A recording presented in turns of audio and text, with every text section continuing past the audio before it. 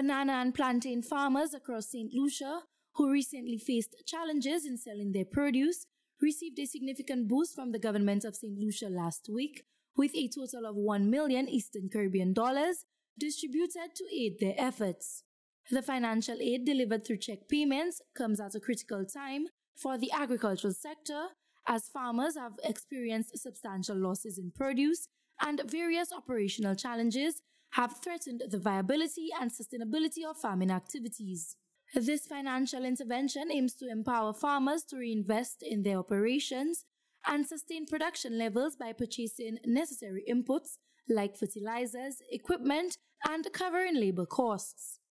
Agriculture Minister Honorable Alfred Prosper says this financial assistance is a testament to the government's dedication to ensuring that farmers can continue their essential work despite the challenges faced.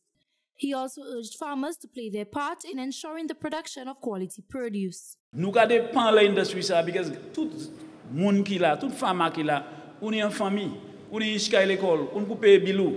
We need the industry, but we must do the things that are right to ensure that we sustain the market forever.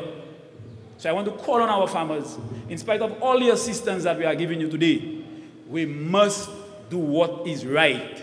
We are in it together. We are in it as a country.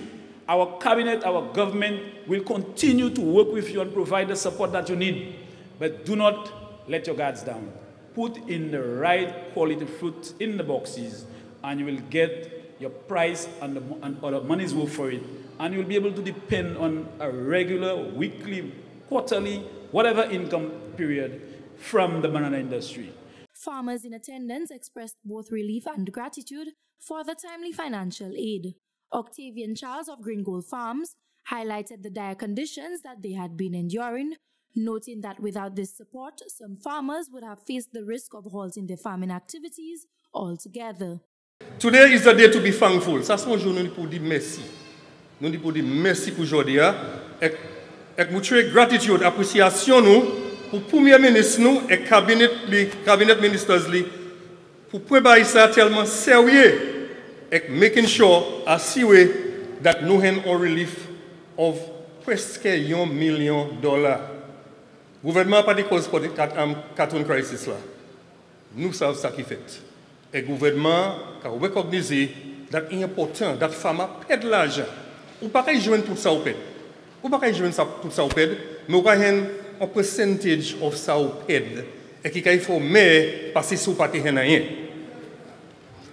Granted, you may not receive compensation for all that you may have lost, but this contribution will definitely assist all of us as we embark on preparing our fields for increased production while facing the impending hurricane season. As the farmers begin to reinvest in their operations, there is cautious optimism that this financial intervention will mark the beginning of a recovery phase, ensuring that banana and plantain production can thrive once more. From the Communications Unit of the Ministry of Agriculture, I am Anicia Antoine reporting.